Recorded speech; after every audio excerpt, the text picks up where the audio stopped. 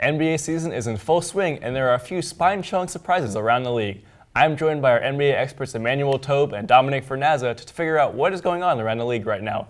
Dom, we're going to start with you for this first question. Are the Suns the most dysfunctional franchise in the NBA? The Suns have been pretty bad, but they can't hold a candle to the New York Knicks. Easily the most dysfunctional franchise in the NBA, maybe all of sports. Let's just recap. The Phil Jackson era just came to an end. They extended his contract for 2 years, let him conduct the draft a point guard that fit his outdated system, and then when he was trying to trade their franchise cornerstone Kristaps Porzingis, after humiliating Melo through the press, they fired him. And that's where it gets better, okay? Yes, I agree. I know you're a Knicks fan, so you're used to everything being kind of bad and stuff like that. But with Phil Jackson being gone and Carmelo being traded, to me, it's clear skies right now. Well, it's not clear skies, but the sun is like poking out.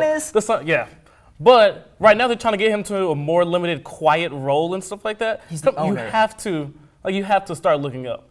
You also have Porzingis, who's averaging 30 points a game.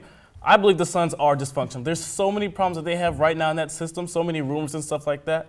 And they have a culture of just letting good guys, talented guys, go, and then not really getting anything for them. Goran Dragic, Isaiah Thomas. Now you have Eric Gordon, and the owner right now, there's rumors going on that he's trying to Phil Jackson. Eric Bledsoe, they want to get rid of. Eric Bledsoe, yeah, but right now there's rumors going on they're trying to Phil Jackson him and not let him go. You know, they got Devin Booker, they have Josh Jackson, they have Marquise Chris. So they have all these young. Really, the Knicks have Porzingis, maybe Frank the Tank, who knows? But other than that, they've had no history of developing players. But the Suns don't look like they want to play, though. Noah, they overpaid Tim Hardaway. They've been a mess of a franchise for as long as it can be. But the Suns, they don't look like they want to play. That's the thing. Yes, they have talented players, but if they don't have any motivation because they don't like the office or the coaches, then what's going to happen?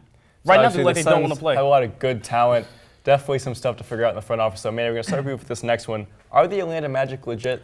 I got to be honest. I'm pretty excited for the Atlanta Magic, especially with them being in the East. But right now, they're just playing at just such a they look so comfortable that it's hard to not really go for them. You know, if you look at how they're playing this year compared to last year, they're shooting a lot better. You know, you have AG, now he's playing in the power forward position. They're shooting threes better than the Warriors did last year, which I'm sure is going to continue.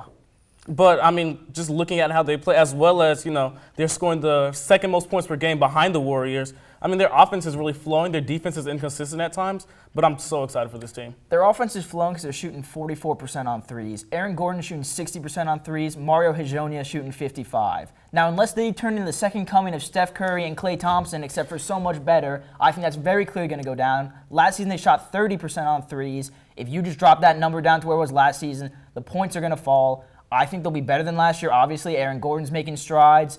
They have a talented team, but overall, I think maybe they'll make the playoffs in the East. But I don't think they have any superstars. I don't think they have any all-stars. I'm not that. But it's a different NBA league now. Right now, you don't need any superstars in the East to really make the playoffs, because look how many superstars we have in the East now. I mean, yeah, if your goal is to make the playoffs and get swept in the first round, then yeah, they're very legit. But if you want to make a little noise, then I don't see it happening. So obviously the Magic with some weapons, and you mentioned the East is weaker, so that certainly helps. Last question, Dom, we're going to start with you. Are the Knicks the worst team in the NBA? No, not even close. I mean, they're 3-3. They beat the Cavs. I don't know how much that means this season, but you got teams like the Atlanta Hawks, the Phoenix Suns, the Dallas Mavericks, the Chicago Bulls. I think there's a clear lower class of teams, and the Knicks are going to be fighting for that one of those last playoff spots in the East. Once again, doesn't really mean a ton, but I think they're clearly a step up of those teams that are really tanking. No, I think the Knicks are definitely in that lower tier of teams that you just named.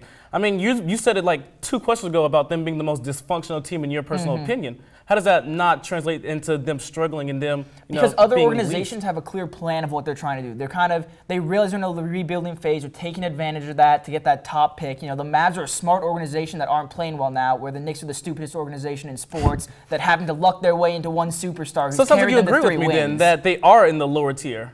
That they're, I mean, they might be in the lower tier, but they're not the worst team in the NBA. I'd say top 3 worst teams. Top 3? Right now? No, the Atlanta Hawks, definitely worse. Phoenix Suns, definitely worse. Chicago Bulls, definitely worse. Dallas Mavericks, definitely worse. Oh, you have I know, but if you look at the Hawks and if you look at the Dallas Mavericks, look at their team. No, but look at their teams, yes.